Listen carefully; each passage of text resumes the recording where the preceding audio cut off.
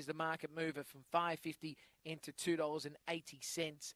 And Storm Shelter went from $2.80 out to $3.30, back into $3.20. Light and Lure set to go. Race number 1, the Commercial Hotel Maiden over to 400. Ready and away. Storm Shelter began nicely. Good speed here for Marsha Shamim, and going on the outside is Glasgow Lass. In 4th position is My Madonna, and back at the tail of the field is Applejack Straight.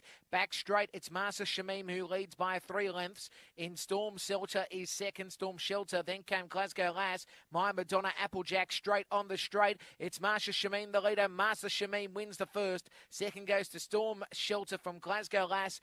Then came in the latter stages My Madonna and Applejack Straight. Race time will be 23-6. Winner Master Shamim has done it well. The 2 black and white. A good run. Bounced out of the boxes quite nicely, and it was not going to be stopped.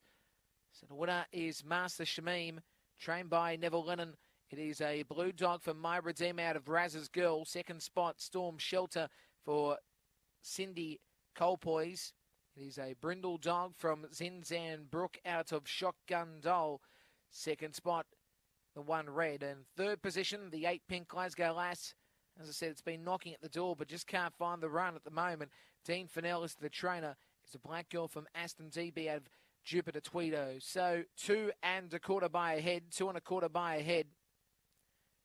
And as I said, it was just not going to be stopped here. Master Shamim found the run through. As I said, it was the market